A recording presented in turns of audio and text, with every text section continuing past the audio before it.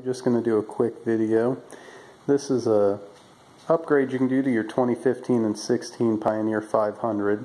If you're looking to upgrade the front shocks, maybe get a little bit better ride, but you don't want to shell out all the money on an air shock system or the Walker Evans. The 17 to 18 shocks are actually semi-adjustable there. They're also like a dual coil spring versus the single here on the 15 and 16. The 15 and 16 leaves a lot to be desired straight out the factory, but if you put a spacer or anything on there, you've just killed your ride like I have. So today I'm going to go ahead and swap out to the 17-18 shocks. They weren't bad. I got two brand new ones off Partzilla for like 120 bucks shipped to me. You know, much cheaper than a Walker Evans or an air shock upgrade, and they just bolt right in.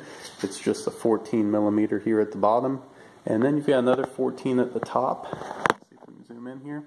And you know, some people have a hard time accessing this.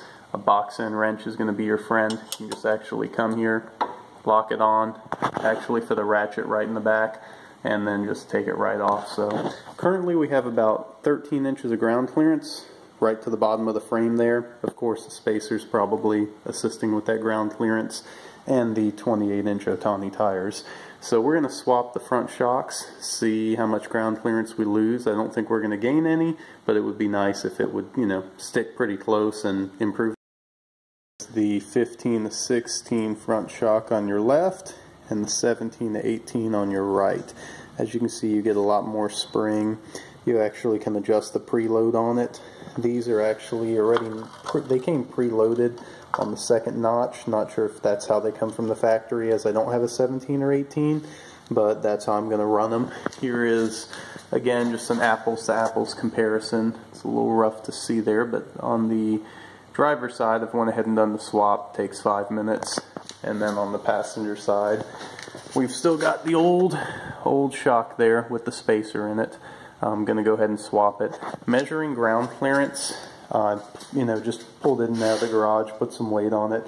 I lost 1/4 of an inch, which is pretty much nothing. I could probably adjust the preload and get that 1/2 inch back, but at this point I'm just looking to improve the ride a little bit. So I'm going to go ahead and swap the other one out and take it out for a test drive and see how it does. So only went for a quick ride around the neighborhood, hit a couple speed bumps, and I just have to say, wow, night and day difference. I actually went ahead and adjusted these to the 3rd notch since I was used to such a harsh ride before. Ground clearance I lost right at 1/2 inch after everything settled. It was right at 13 before, now I'm at 12.5. Perfectly fine giving up that 1/2 inch for the ride improvement. I mean, to me it's a absolute night and day difference. I know I had the spacer on mine, but I think even those without the spacer can benefit. I mean, for under $150, this is a great mod. Give you a much better ride. You can enjoy your Pioneer. And if anyone's curious about the part number, I'll go ahead and take a quick image of that. That way, whether you get it from Partzilla, your local Honda dealer, anybody you want, that is the part number for the 17 to 18 springs for the front.